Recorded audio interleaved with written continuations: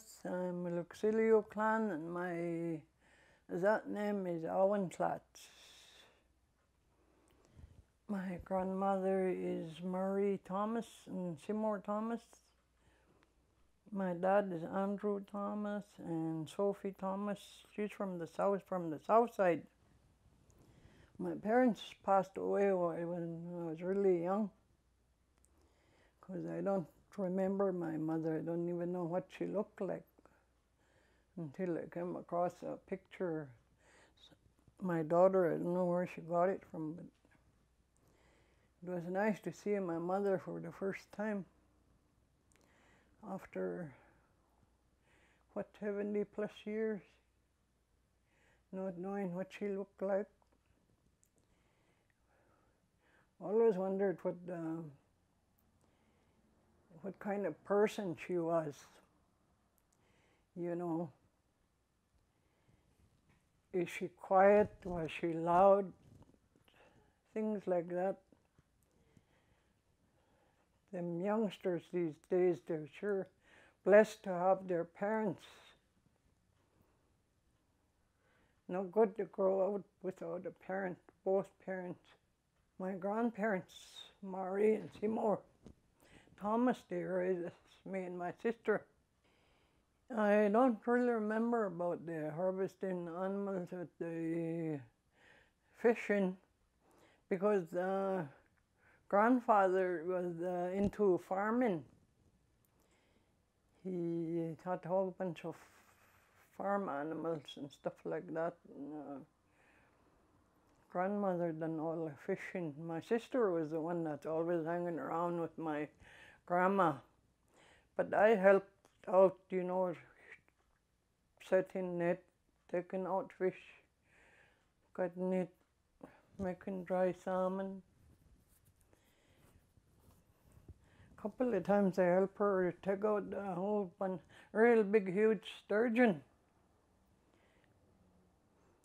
She always said, don't be scared of these things. They might tip our boat, but if you know how to handle them and put them in the boat, it's real easy. And I watch her there, she bring that sturgeon up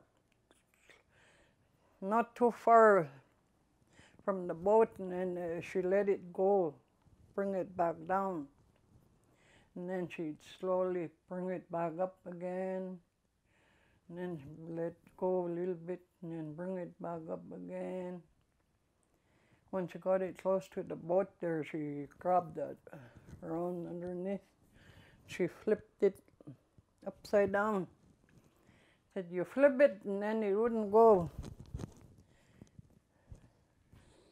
I helped her drag it in the boat there upside down.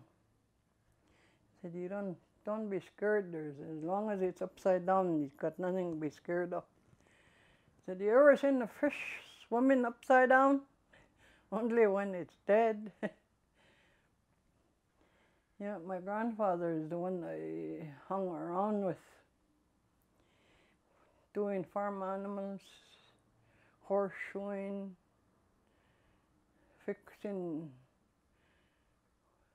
harnesses, stuff like that, watching cattle, chickens, harvesting hay, everything. Grandfather and grandmother, whenever they won Balhats or somebody invited them, they always took us along, because, you know, back then they didn't believe in babysitters. That's where we learned that you be real nice and quiet when you're in the Balhats hall, because that's a sacred place. No children were allowed to run around. All the children were always kept outside and told that they can't make noise. And when you go into the Balhats, you don't sit there and do other things. You sit there, you're invited to witness what's going on. The respect you give back to them is to listen what's going on, what they're talking about on in the middle table. Nowadays, you see, them youngsters, they all got cell phones. Their thumbs going. How are you going to listen? What's going on if you're busy looking at something else? That's disrespecting. That's what the elders used to say, that you don't respect your culture and what you're being taught. You listen and you respect and you give and help out whenever you can. Because a long time ago they used to help one another all the time, you know. They didn't ask for money. They didn't expect to get paid. This is out of your heart. You help somebody. Nowadays, you go someplace, you go visit, you walk into somebody's place, what do you want? Thinking that you're there to borrow something or whatever. They never used to lock their doors way back then. Doors were open. There's always a bannock on the table. Tea was warm on the stove. If you come to visit, they're just like grandparents. If they went to visit somebody, they always had something with them, like dry moose meat or fish or whatever, canned berries or whatever she had. She used to package it, and if there's nobody home there, they just had to sit there and have tea, and then she leave the package on their table. They didn't worry about people stealing from them or anything. You respect the person's place that you go to. That's what they'd done. So, what kind of things does it, like when they choose a person to be a Zatne, or the name, what kind of things do they look for in that type of person? I guess they have to be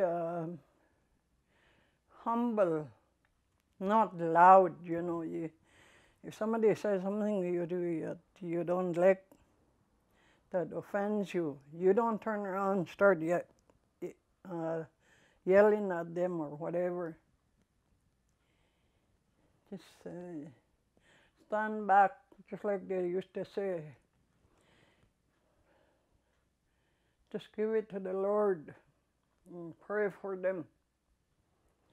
What they say and the bad things they say and do to you, it's just like nowadays the way they say karma will get them back. Yeah, you have to respect. So like with a Zatne, what are the core values, like the protocols you have to be in order to become a Zatne? The way I was taught, Grandma taught us, you have to respect. You sit there, learn, you listen. She didn't like us asking her questions, you know, about how do you do this or what. And said, that's what you sit there for. You learn and you listen, and you know, everybody's talking, what they do, what they say. You sit there and listen to them. That's how you learn. So you learn by participating and Yeah. helping and being quiet and yeah. respectful. You be quiet, you're there. You do what you're supposed to do. You know, just like when they're having Balhats, whatever there's going on, you jump in there and you help. Okay. When you get, like, you have a name, a Zatne name, what does that mean to you? It means respect. All the Zatne, the older elders, grandmother went to all the Bear Clan, Frog Clan, and Beaver. All she talked to them, and told them about what she was doing. She was going to take me and my sister and walk us across. And she'd done that, and they were all in favor of whatever she wanted to do. But years later, when we got older, again she went to all the other clan Azatne members, and she told them that she was going to give Alice and myself a name. So she's getting ready. So about a year after there, she had the potlatch, and you know, both got names. We thought, just like I said, you always sit there and listen to what going on, what they're telling you. You listen to your elders, because they know what the protocols and stuff like that, potlatch, and you learn that way. It really didn't change my life, because I wasn't that old. I was probably about 14, 15 years old. Didn't change my life much, but they still had to respect. You know, if you went in some elder's place, you have to respect surroundings of everywhere you go. The place that's not your own.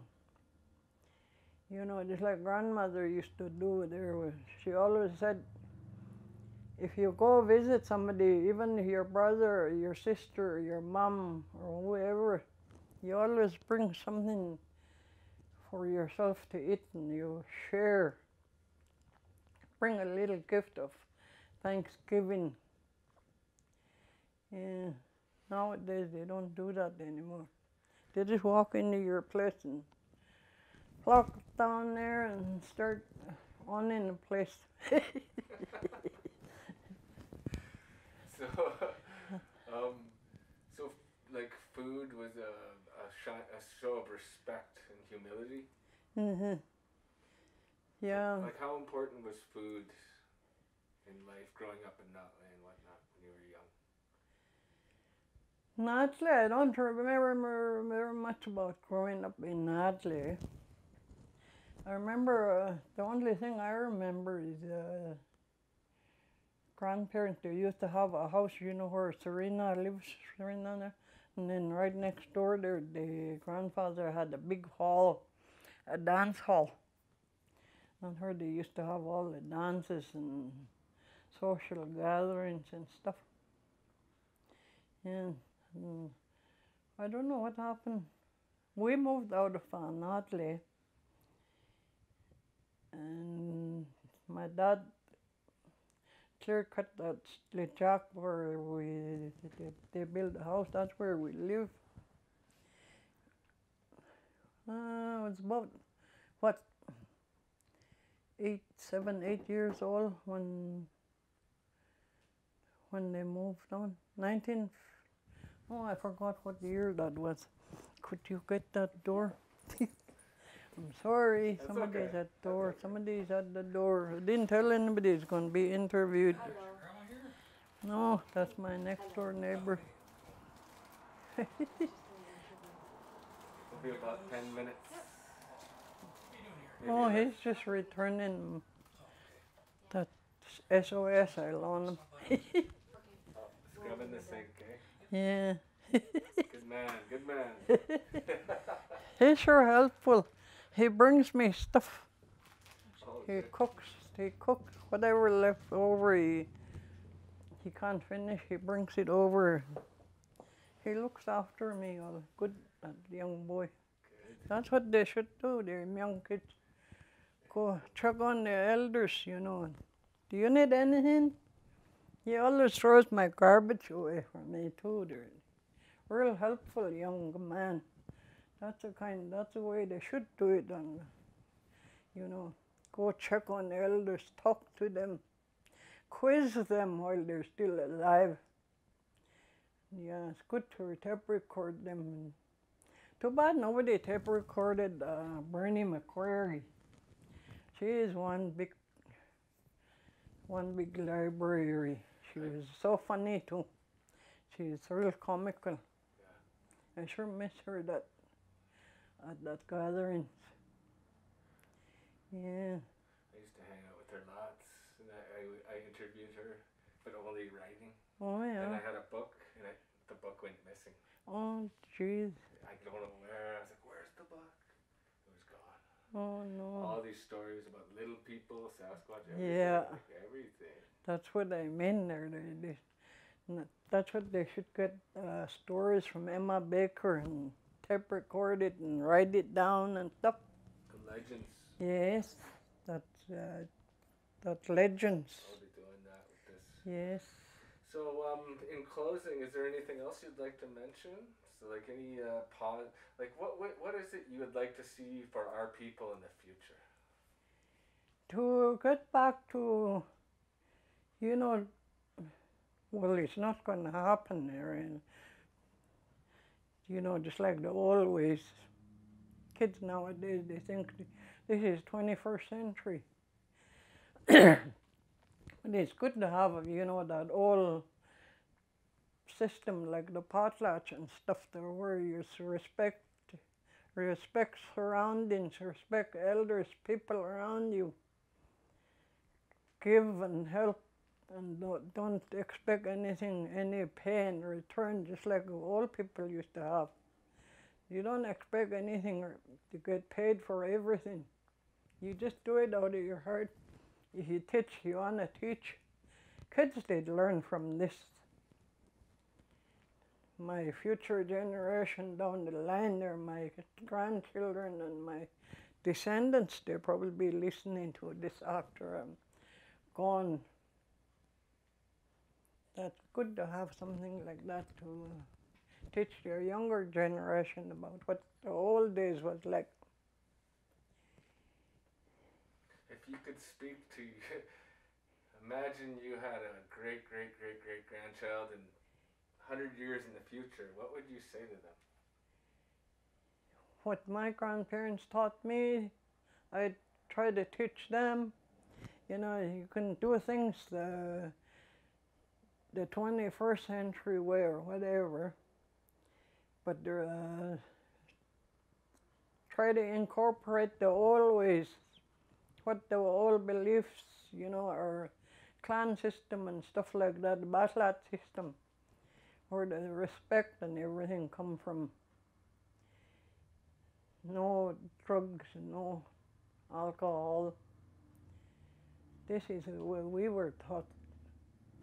You're taught, don't talk back to your elders when somebody tells you something, the elders talking to you. You don't turn around and try out-talk them, that's no good. You don't walk behind an elder real fast. If you're going to walk behind an elder, you come in front of them and say, I'm going to walk behind you. Because that old people believe that if you walk behind them, you walk with their spirit, you walk away with it. That's when they get sick and stuff like that. That's what our beliefs were. But nowadays, there are kids running around, when you're gatherings, kids running around back and forth around elders. They don't care. But there too, you can't keep kids one place. Kids will be kids. But they got to be taught though.